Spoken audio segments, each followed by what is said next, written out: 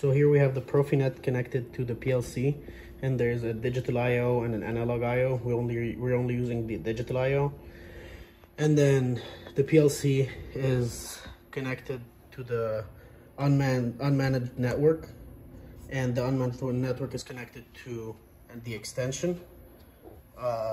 And here we also have a digital I/O and an analog I/O.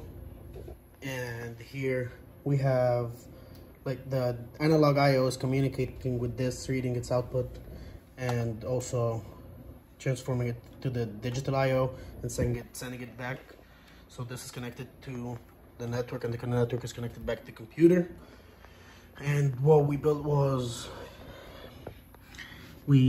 so this switch, I got it coded that when you turn it on, and it turns on these two switches. So like if three people are working, you have the manager key here.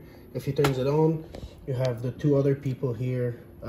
They have to turn it on too for the whatever the process is to work. And then what we did after was we made the lights turn from left to right. So to turning on all the lights, the devices, the outputs from 1 to 8 simultaneously on these two consoles, as if these are two different consoles and two different people working in two different environments. So if I switch this on and this on, you see how it turns. So this is what happens. And then if I turn the knob here, you see it's getting slower and slower as I turn the knob. So here's the knob. This is when I turn it all the way left, and as we increase it, slowly increasing. Yeah. And if you close one, it will reset. It doesn't matter which button it is, it will always reset.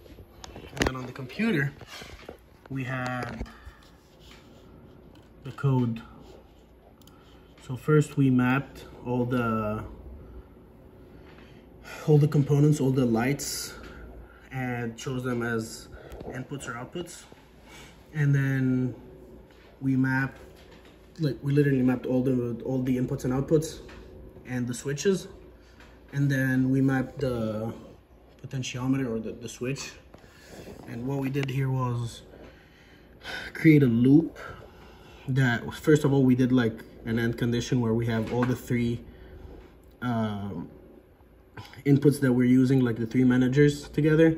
If the first one is on, it would turn on the other switches, like it would turn on the lights, and then if both of them are on, it would turn on it would start the process. And the process here is just a timer, a 2 seconds or 1 second, like depending on the potentiometer or the switch.